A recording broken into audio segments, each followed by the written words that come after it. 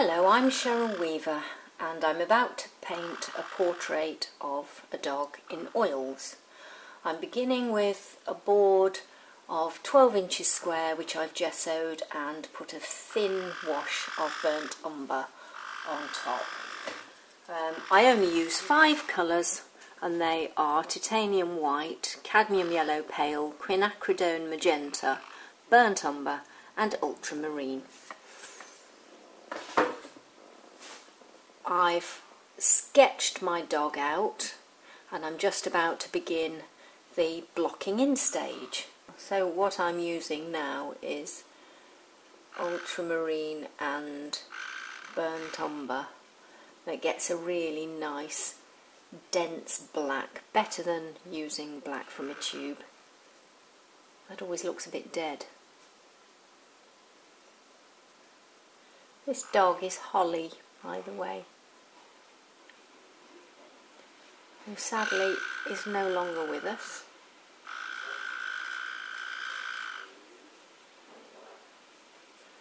It belonged to a friend of mine, a fellow allotmenteer.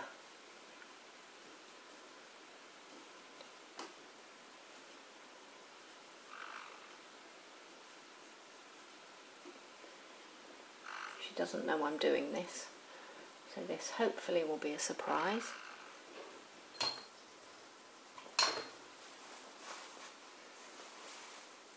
Cleaning my brush with Gamsol, which is an odourless mineral spirit,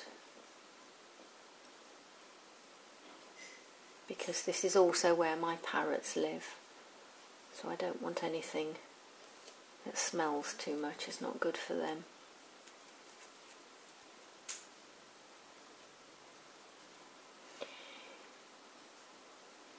It actually helps not to mix the exact right colour first, because then you can put the right colour on the top in the next layer. So what I've put on is a little bit orangey, but that doesn't matter for now. What I'm aiming for is just to paint the board all over, roughly the right colours.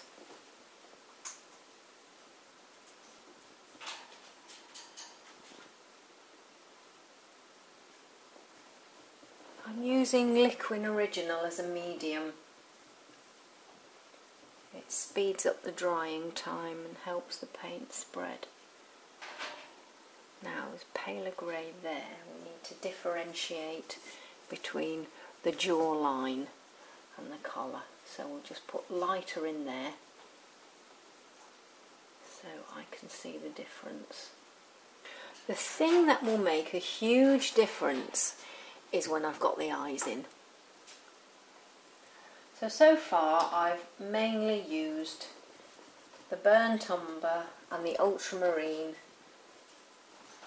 in varying amounts, with a little bit of white if I want it greyer. That's it. So the colour I use is always a bit darker than the final colour that it will be, because then that allows me to add the lighter on the top and get more detail in. For the eyes, I'll use that one. I'm using an ivory pointed round. At this stage the colours will all merge in. I'm just going to put a little highlight there, because without the highlight it looks dead. Just a little blob of a highlight, which I shall change. But it all helps just to see where you're going with the whole thing.